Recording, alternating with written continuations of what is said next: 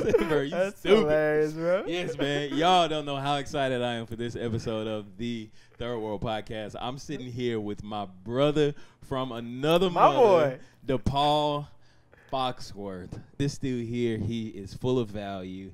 He is way beyond his years, like as far as being here on earth. He's so wise, man. Even though he's younger than me, I look up to this dude a lot because I learn a lot from him. I was talking to my dad yesterday about the people that you have in your circle and like just telling him some of the conversations that we have. And he was like, what? Like, he said that? Like I was telling him about our last conversation that we had whenever I was like, Pa, I need your help with something. You say, you don't need my help, see money? See money, you don't need my help? You got this? He said, you just need to sit down, you just need to do it because you got this, man. And my dad, because, like, your circle is so important, but we'll get into that later, bro. I want you to tell the audience who you are, where you're from. Just give us the DEPAUL rundown, bro. Thank you so much for coming on the show, Thank you, baby. bro. Thank you for having me, bro. Yes. I like that you got the wedding ring on. It's like Yes. Wonder Twins unite. You know what I mean? so yeah, man. But I'm blessed to be here, bro. Thank you for having me. So my name's DEPAUL FOXWORTH, and been knowing Chance since literally probably in diapers. His sister and I are the same age. We grew up together, and Thanks. Chance by default was in that that category too. So, but basically from Foxworth, Mississippi, grew up there, New Orleans, and then Slidell, Louisiana, and then came back, did some high school in Columbia, and did 2 years of community college at Jones in Ellisville, then transferred to LSU, did 2 years at LSU, dropped out, worked for Verizon Wireless for 1.5 years, and then after working there, quit after 1.5 years and started a business. And then basically I've been in business for 3 years ever since then, and haven't looked back, man. Yeah. So we're gonna have to back up and we're gonna dissect this because you said a lot of good stuff in that first, just telling who you are. So grew up. First of all, DEPAUL Fox. Do you own Foxworth? No, I don't. And it's funny because you know, obviously you know that, but Yeah. for people, if I'm not in Mississippi, if somebody asks like where you're from, I remember on my license it used to say DEPAUL FOXWORTH from Foxworth, Mississippi, and the address to the house was like Foxworth Circle or something. They'd be like, whoa, and then, I'd have to explain it every time. Like, who am I talking to? Yeah. Who is this dude? Now, like, license does not say that, so I don't get that question unless I bring it up. But, Yeah. but Nice, dude. Well, dude, so we grew up together.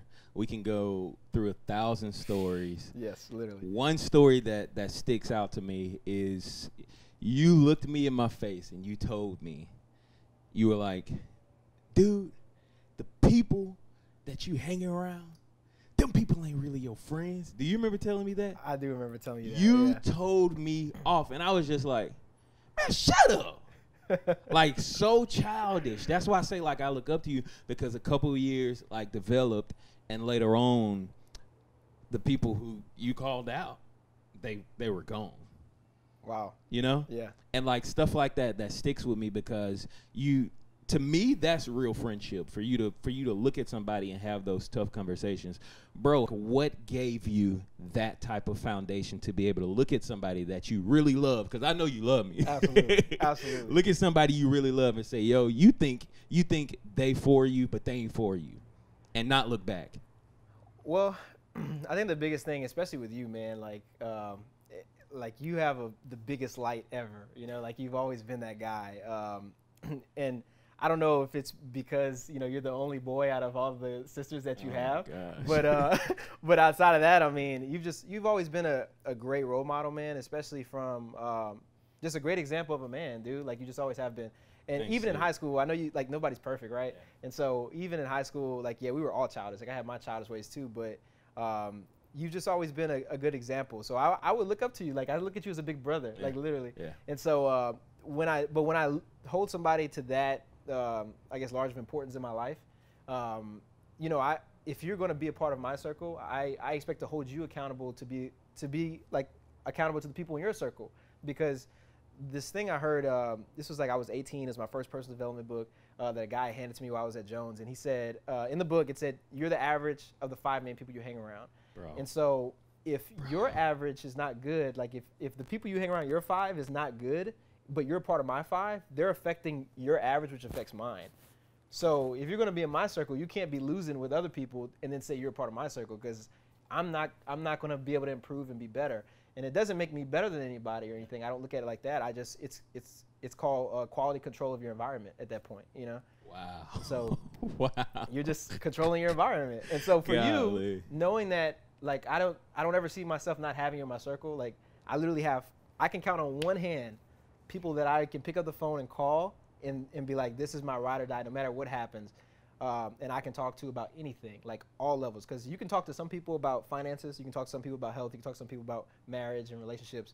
But to talk about all of those in one, in spirituality, to talk about all those in one, those are like the 5 I'm talking about. And so you're one of those. Wow. Like, you're definitely one of those.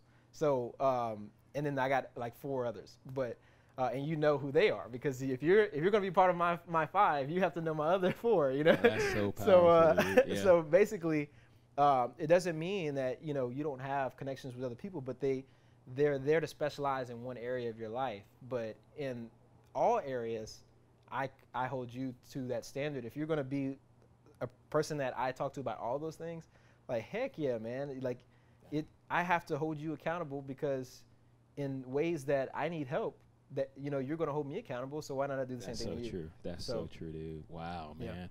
Yeah. I remember that to this day, man. I remember it to this day, and the biggest thing was, like, you didn't sugarcoat nothing. And for me, that was like, man, for somebody to look at me and tell me the truth with that much love, and like, bro, you bigger than me, but I will knock you out, bro. You know, that's kind of how it felt. Like a little brother coming up against a big brother, and like, bro, I will punch you in your stomach. You gonna get me, but I'm gonna get a lick in, and it's gonna hurt. You know, that's the kind of conviction I felt from you, bro. And like, to this day, like, for real, I appreciate it, bro. Well, I care about you, man. Yeah, man. And it made me look at it. It made me look at my circle like, yo. And to this day, bro, like, I have like accountability checkups with people that not everybody get back with me whenever I say, yo, tell me something about myself. How can I grow? Yeah. You know, we have conversations on the regular, and you tell me things about me, like, that need to be better. You tell me how to run my business better, which we can segue now into, bro, what do? You said you walked away from your job when? So I walked away from my job July 3rd, 2017. I'll never forget the day. Because Kaylin had got this dog. So she had a dog already, and this dog had basically, this was my way of saying, hey, because I didn't like animals at first. So I got her this dog. It's like, hey, little baby, I love you, and I got you another dog to show you that I care about you, and I care about dogs, you know. And this dog broke its paw that day, and I had already put in my 2 weeks, because God had spoke to me one day and told me, you don't need your job anymore, so, you know, you're done. Just like that. Just like that. And there's a whole backstory of how that happened, but how I feel it happened, but it happened. And so I put in my 2 weeks, and so basically my boss told me, you can't come back to work for this company if you quit before your 2 weeks is up. And this dog broke its paw that day. We had to go to the vet. Caitlin's crying. So I was just like, you know what? And she told me, she was like, quit. Just turn in your keys and all that stuff, like all your stuff to get in the back room and all that. Just turn it in. And she was like, I need you. And she was like, and you're not going back to this job. And I had to, like, really rest on what God told me, like, quit your job. You don't need it anymore. That's like the exact sentence. And so basically I went in and I put in, you know, I just handed him my stuff, and my boss was like, all right, you can't ever come work for us anymore, like, ever. And I was like, okay. And so that's when I knew, like, all right, I can't turn back. Wow. You know? What'd you do? So anyways, so now, yeah, sorry. He was like, so what do you do?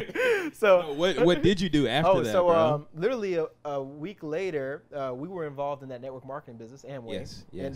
And so we had like a trip or something, like a conference for that business, and then it was in New York, so we had to fly up to New York. We came back like a week later and drove to Atlanta to find a place, and we moved to Atlanta the next week.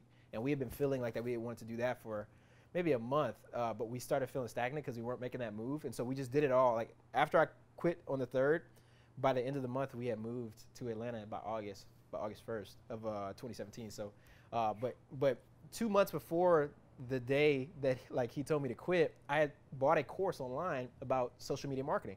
And so you did what? I bought a course. There was a keyword one. You did what? I bought a course. So you invested. I invested into myself. Okay. Because I would hear all these, like I would see all these business owners come in Verizon, and they just look so happy. And I was just like, man, like I want that happiness, like because they can just come and go as they please. Where I would look at this, I would look at the window and like the door, because it was all glass, of people coming into the store and walking out, and I'd be like, man, I can't leave this store or I stop making money, because my time was there. Oh my gosh. And so I'd see these people just come and go as they please, and they'd be so happy. And like some of these people were making, like they just make like $100,000 a year, but they were so happy. Like I met a guy, he's like, yeah, I make $100,000 a year bringing people to fish. Like he just basically took people on a tour, and he helped them catch a few fish, and they paid him money, but he did it, you know, enough for the year to make. So I guess he was making like $8,000 a month or something doing that, and he was happy. That was like his like retirement thing, and I was just like, holy crap, you took a hobby and made it a business, you know. And so and there was one in particular, this lady, she told me, she said, there's a Steve Harvey video, and he's like, just jump, like you got to jump. And so anyways, all that added up, and that day, it was a Sunday, I was working retail, it was retail sales. It wasn't doing bad. I mean, I was making $53,000 a year with no degree, you know, except like an associate's. So it's not bad for some people, and but it just was, it was not what I needed for my life. It wasn't a healthy environment. Wow. And so basically, you know, it ended up turning out for my thing. But anyways, back to this course that I invested in, I started LLC, and then 2 months later, that's when I actually quit. So I started in May, the LLC, but it was for a marketing company. And so that marketing company is what I own to this day, but I changed the name of it like a few times. Like, why'd you change it? So I started off because when I quit, I was like, I'm going to do sales, but I'm going to do it for myself. And so I was like, what am I going to go after? I'm going to go after doctors. And so I was, anybody who had anything to do with medicine, I was knocking on their door. So I changed it to MD Advertising Agency, and did that for a little bit. And then I saw, like, once you buy your first like online course, you start to like be like, oh man, what else can I learn? You know, you start to kind of chase shiny objects, what we call it. So did that for like a year, and then I saw like a real estate thing and went to chase this real estate thing. And then I came back and I realized like, hey, real estate, creative real estate investing, like flipping properties and all that stuff. It sounds good, it's flashy, but it really is a longer process. You need, you know, you need a little more time and a little more money, like on the side, to help you get through it. And so I was like, the other thing too, I was about to have my son, and I was married, about to have a son, and I was like, all right, I want to be home with my kid. I don't want to be out here looking at houses and stuff, you know. So so I ran back to digital marketing, and I named the company Foxworth Marketing.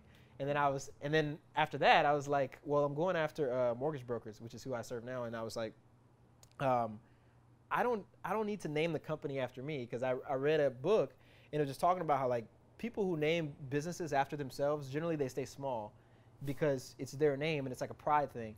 And so when you name a business something else, it also makes it better for if you sell it, because when you sell a company, you get multiples on the profits that it generates in a year. And so when you sell that company, it's easier to sell when it's named like something else that has nothing to do with your name.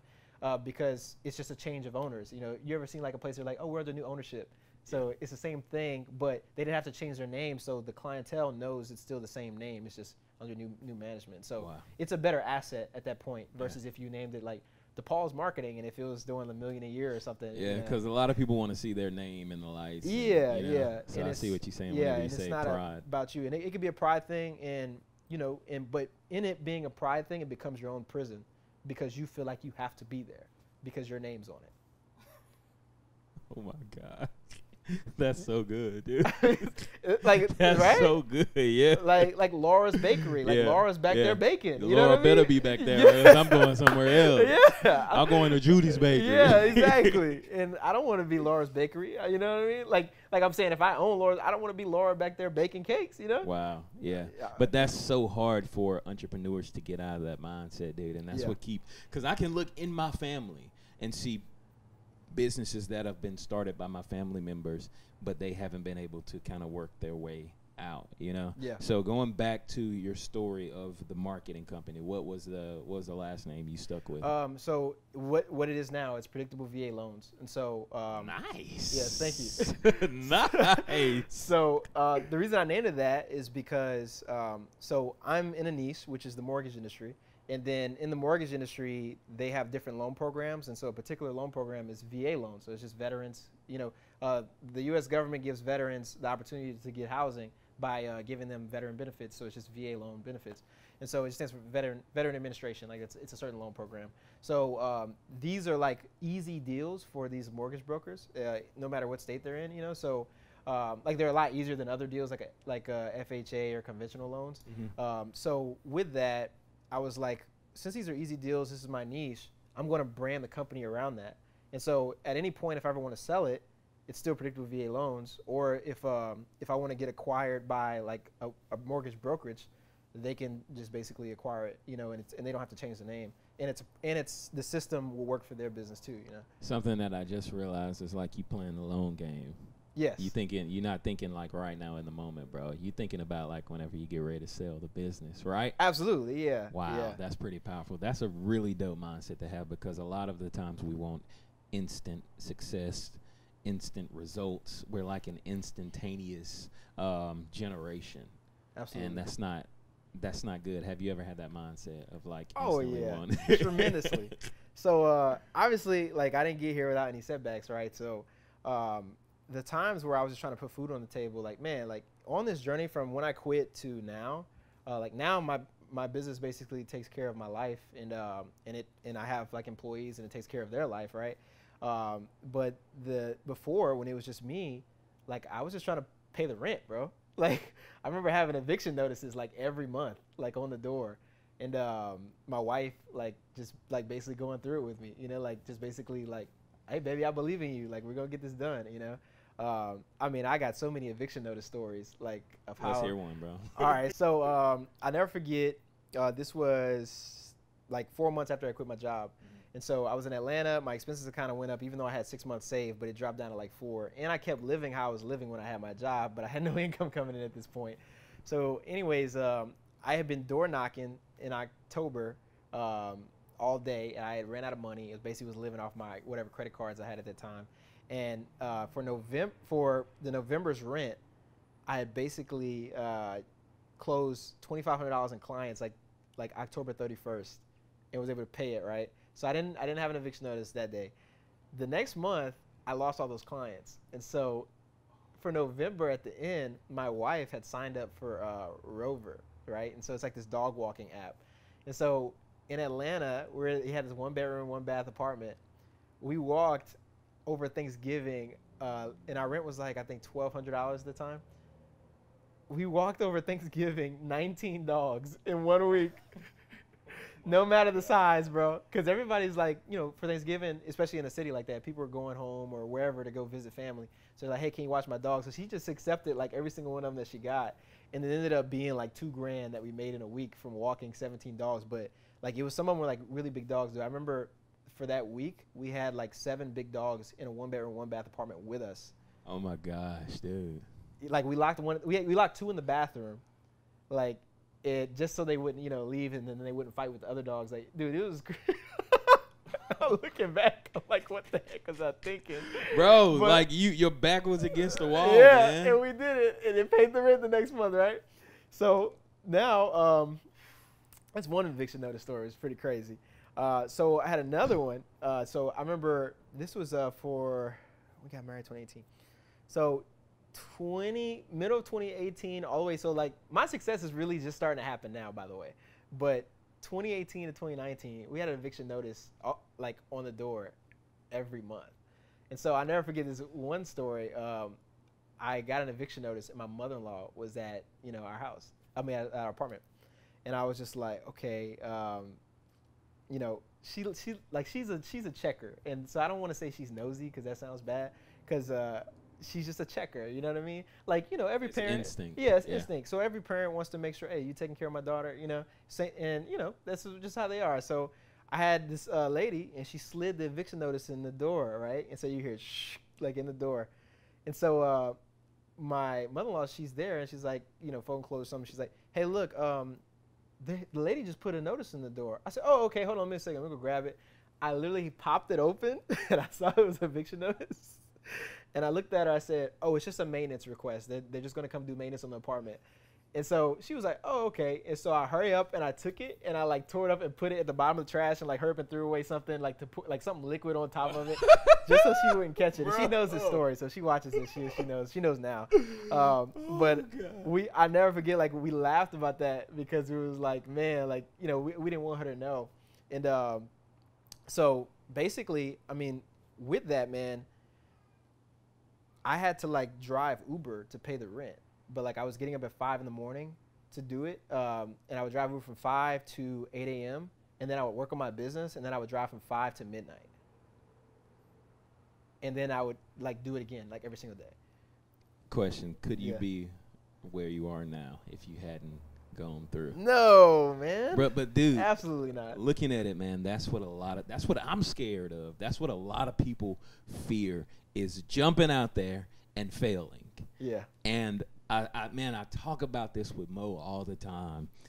The businesses that we look up to the most, they fail every month, bro. The reason that I know they fail is because they tell us they fail. Yeah. They have all these. If I open my phone right now, check this out, and I go to my applications.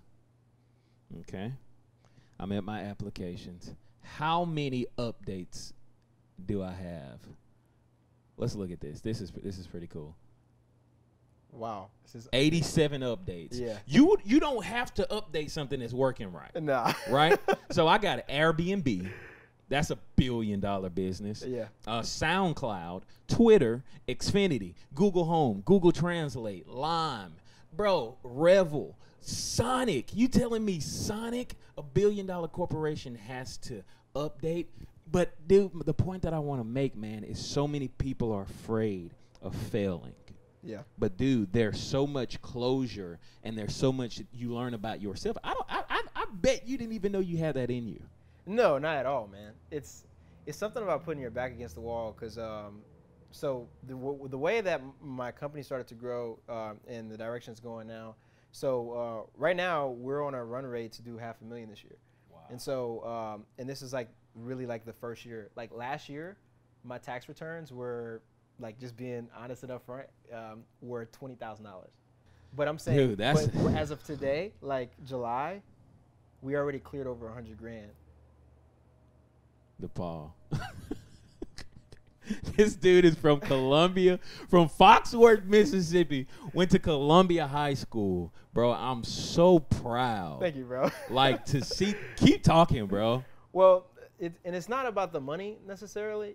But sometimes it is, man. Yeah. Because I don't want to talk to people who tell me all the success tips, but you ain't got no bank. Yeah. So sometimes it is. That's closure for me. Yeah. Bro, keep going. I'm sorry. Well, no, you're good. But I'm just saying, like, that's a testament to, like, exponential growth and what can happen. Because so last September, 2019, I went to so a few months before September, I had told Kaylin, because she was kind of getting at her, in, man. Like, I had my son, I'm sitting here struggling, like, getting a client, losing a client, getting a client, losing a client. And she told me, she was like, babe, she kind of started losing hope, man. She's like, maybe you got to hang it up. And I remember I was like, all right, but for me, it's like, man, I've been doing this for too long. I can't just give up now. And I was like, I just have to prove to myself that I can make $10,000 in a month, like, off of this business. And so I just felt it in my spirit. A guy was like, hey, look, invest in this mastermind. And so it was in September, but I invested in July. I gotta hop in here. You said God told you to invest in something? Yeah. So you telling me it just didn't come? No, it just didn't come. No, God ain't the type of God that just give you stuff? No. You had to invest? I had to invest. Keep going, bro. So I invested this. It was like, I want to say $750, and it was in Atlanta. And so I just told her, I was like, hey, look, this is what I'm feeling. God's telling me in my heart. $750? Yeah. And so I invested it. And so I went, and while I was there, I met my first like mentor in this space that like paid coaching. His name was Ravi. So awesome guy. I still owe that dude today. He's the man. So anyways, I invested $7,500 into him at that event. And so $7,500? Yes. Okay. And this was like all I had left, like no cash, no credit. I mean, this is the last bit of credit I had, but no cash. And so that's $7,500 total. He let me do it in payments, but all I had left was like $2,500 left on my credit card. And so what he did was basically he told me, I was like, dude, do not take this money if you can't help me, you know. And he was like, I'm going to get you to where you need to go. And so anyways, like a few months after that, he helped me hire my first like assistant, which is virtual. So I have 3 employees now in the Philippines. And so they work for me for $2 an hour, but the U.S. dollar conversion to Filipino pesos is like really big. So it sounds bad, but it's not. Yeah. But anyways, to pay her, because I had no more money, I had to flip books on Amazon just to make sure her pay was taken care of. And so with doing that, though, over like a few months, so by January, so that was September, she got hired in October. By January, we had hit 10K. And then like in a month, like finally, right? And then by February, we did 20K, like the next month. So, and then it just, it's just been going up from there. And so, so basically, that investment was like my last, but it was really like that step on faith. And if I wouldn't have gone to the event, and I wouldn't have met him, and then if I wouldn't have took the faith to invest in him, because dude, not just giving up $2,500 of your last credit card space. That's a lot. Yeah, dude. Like I just heard God tell me, have faith. That's all he said. And he gave me peace because I was like, did I just do the right thing? And this is a decision I didn't talk to my wife about. I told her after the fact. And she could have like took my head off, but she said, I trust you as the head of our household to lead us. And she didn't take my head off. God, dude. And now she's, So I want to stop right there. So there's no way you could have seen the series of events that were going to happen. And dude, that's so scary because as an entrepreneur and as like business owners and all these kind of things, bro, we are so afraid to take that first step. Yeah. But what we can't see, we have about a 10,000 foot view where God has like a 60 infinite foot view. You know what I mean? Yeah. Like his view of like what he can see versus what we can see is unmeasurable. And what we can see is like I'm going to this conference, but what God can see is like, yo, he going to this conference, and I'm finna introduce him to Raul. What's his name? His name's Ravi. Ravi. Yeah, I'm finna introduce him to Ravi, yeah. and after I introduce him to Ravi, I'm gonna prompt like Ravi gonna take him to this person, and he gonna give him the money. You know what I'm saying? Yeah. So like we're so afraid, man. So like breaking through that fear barrier is a struggle for a lot of people, man. Anything that you can give on breaking through that barrier? So I'm like what we're talking about. I'm just telling essentially my testimony on what's happened in my life up to this point. So I can't sit here and take any credit for any of this because it's easy to talk about now, but it wasn't easy in the moment. Like if I were to go back and tell you I just did that, you probably think I'm crazy, but because of the situation I was in.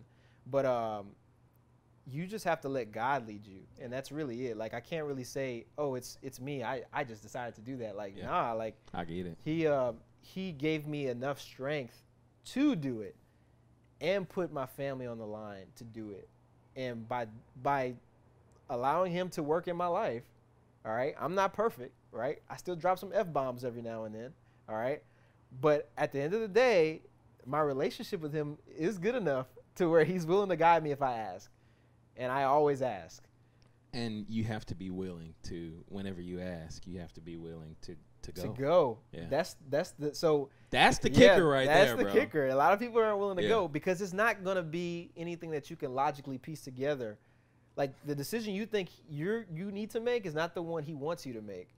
And it's always the most uncomfortable. Like quit your job, you don't need it anymore. God. Like that, I still hear it in my today. I remember I was like, Lord, I know he didn't just say that, and I was so excited for it. But if I knew all the stuff I had to go through to get to where I'm at now, I honestly can't say I would have listened if he would have shown me all the stuff I had to go through. Wow. Because bro, it's been a lot in the past 3 years. It's been a lot, but I realized if I wouldn't have gone through all that stuff, he couldn't help. I wouldn't be able to manage the responsibilities he's giving me now. That's a powerful word, bro. Manage, because I believe God says he says like I'm not gonna give you more if you can't handle what you have now. So you obviously had to become a better manager in order to be where you are now. Absolutely, man. And what I've gained from this is you really have to invest in yourself. That's how you become a better manager. Absolutely. You know, to more is given, more is what is it? To more is given, more is required. Yeah. So like, if you want more, man, you gotta invest more. You gotta give more. You gotta learn more. You gotta work more. So, dude, that's so powerful, man. What about and going out? We can end with this. What are some? Let me see. How can I put this? What do you have planned for your business for the next couple years? So for the next couple of years, I definitely want to be at like the 2.4 million mark in revenue, and we right now currently we're at like around 40 to 45% profit. So that'll be $1 million profit, right? And so, and hold that for a few years, and then eventually get acquired. And so, with getting acquired, so I first thought you said acquire. I was like, boy, I got you. I can get acquired together. So acquired. Yeah, get acquired. Got you. So a lot of business owners, they're like the way the way a lot of people become billionaires is they either hold the company and they just grow it, like a Bill Gates, you know, with Microsoft, like that's like his thing, right? And he just grew that. But a lot of them will take businesses, grow them, and then get acquired, because on the annual profit of a business, you get multiples on that. So if a business produces $1 million a year and it's done that, it has a track record of doing that, they get multiples added onto that. So it can be like 3 to 6 times. So if it's $1 million, you can get 6-time evaluation. So, the business is valued at $6 million. And then you will get cashed out $6 million for that. And so it's a better building a business. And this is another mentor of mine, still to this day. His name is Nate Moore. Dude's killer. He's a 34-year-old guy, owns multiple businesses in Louisiana. And what he broke that down to me, that your business is your best asset. But what he taught me was that my mind is my best asset. Wow. And it's because as you have these things, right? Like, as long as you're feeding your mind, you're exercising, you're feeding your spiritual life, you're feeding your marriage, you're feeding your, with your relationships and stuff. He's like, that's going to allow you to be able to handle the assets, like the physical assets that you're going to get. And so with a business being your best asset, it's your best asset because it can be multiplied by however the track record you set that you're in control of. Like, that's the value of it. And so I hope that makes sense. But yeah, that makes sense. And so for me, I remember I used to think like everybody's kind of chasing the real estate thing, like, oh, do real estate. But the value of real estate is controlled by the market around it, where the value of your business is controlled by you and the track record that you set with growing your business. And so when he helped me understand that, I was like, oh my gosh, like my business really is my best asset. And so 2 years from now, my goal is to have predictable VA loans doing $200,000 a month, and that should put me about 2.4 million. And that's like just in revenue, and then also acquire other marketing agencies to do the same thing and just plug my same systems in. Gotcha. Yeah. That's the one more question before we end. Yep, we good. Oh, we good on battery. These things, they'll get hot, they'll shut down, the battery will drain. You never know. Oh, cool. One more, I can crop all that. I can cut all that out. All right, cool. All right, so, dude, this has been amazing. I'm so glad you came. I'm so glad my senses kicked in, my DEPAUL senses. I told you I had some DEPAUL senses. They went off, and you were like, bro, we headed to Columbia right now. So I'm glad my DEPAUL senses kicked in. Bro, I got one more question for you. What are some practical things that you can tell people to do in order to just get started? Like with whatever it is, not specifically your business, but just because a lot of people just need that push. Yeah. And they need to hear like something practical. Yeah, I see all the big nice fluff, but like what are some practical things that I can do right now, sitting in my room, or wake up in the morning and go do in order to start my journey?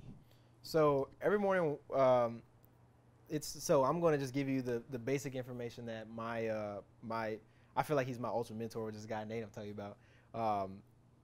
This is the thing he suggested to me a year ago when I first started getting mentored by him. So he said, control what you're reading, what you're listening to, what you're viewing, and then also like, what you envision. So basically what he means by that is make sure you be careful what you look at, like on TV, right? Yep. Like I don't watch the news. I haven't watched the news in years. I feel like Wow. if it's important enough for me to know, somebody else would tell me who watches the news, you know? Wow. So, because if you sit there and watch coronavirus all day, you're going to be like everybody's got coronavirus, right? The second thing is you need to be careful what you read. So basically, like, you know, there's nothing wrong with reading novels every now and then, but I don't read novels. I just read personal development books. So I try to read 10 pages a day in the morning. And then also, I journal, so I write down my thoughts. I try to like pray in writing, if that makes sense. Like if I have concerns or like I want to pray to God, I write like a letter to God. And it's pretty cool to look back at later when it like comes true or something like that, you know. And then the other thing too is just like exercise and control your environment. So I get up in the morning, I exercise. What time? I get up at 5. Yeah, get up at 5 in the morning. Every morning. Every morning, yeah. Except on weekends. Weekends I give myself a break. Yeah. Yeah, but from Monday through Friday, I get up at 5. What time you go to bed? I try to go to bed at 10 because we put baby down at like 8. Yeah, but 10 is the latest. And so yeah, and then basically get up in the morning, exercise, and after I exercise, I read.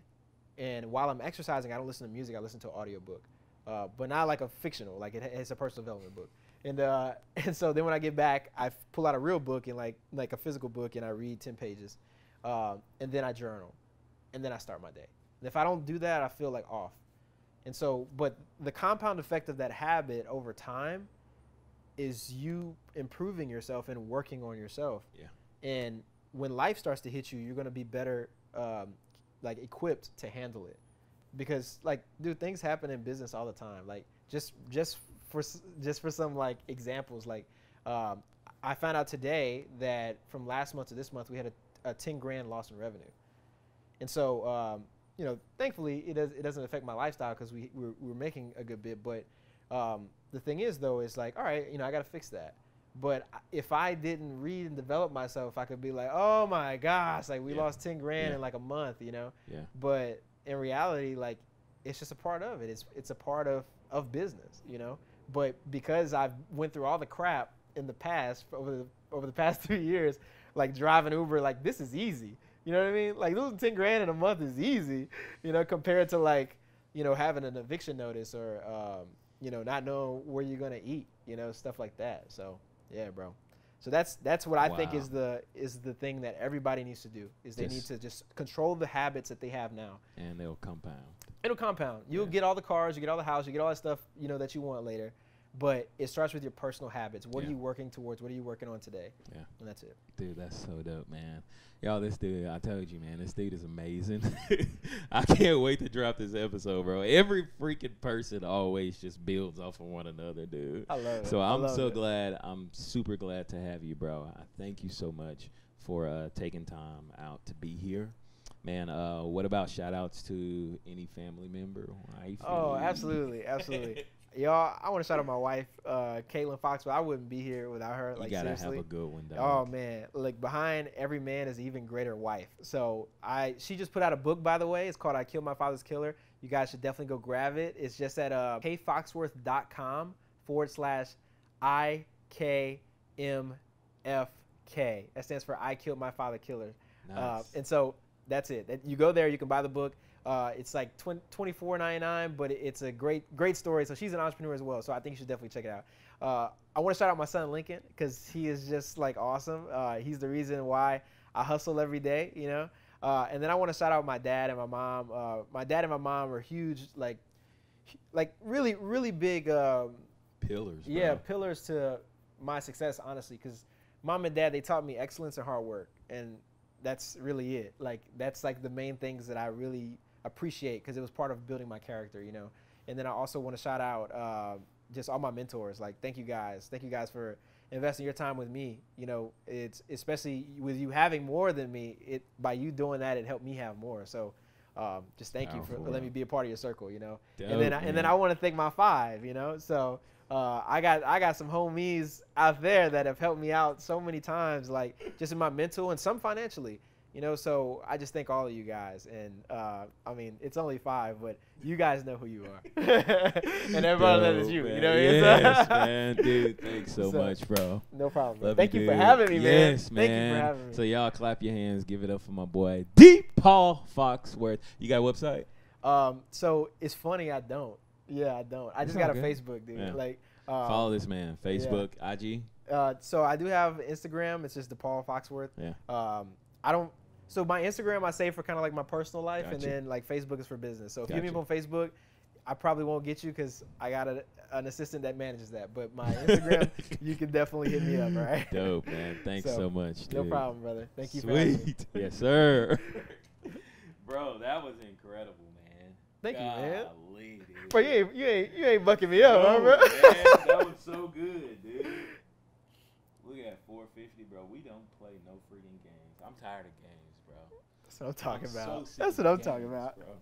What the heck, man? Man, you got me excited, bro. I like to talk about stuff like that.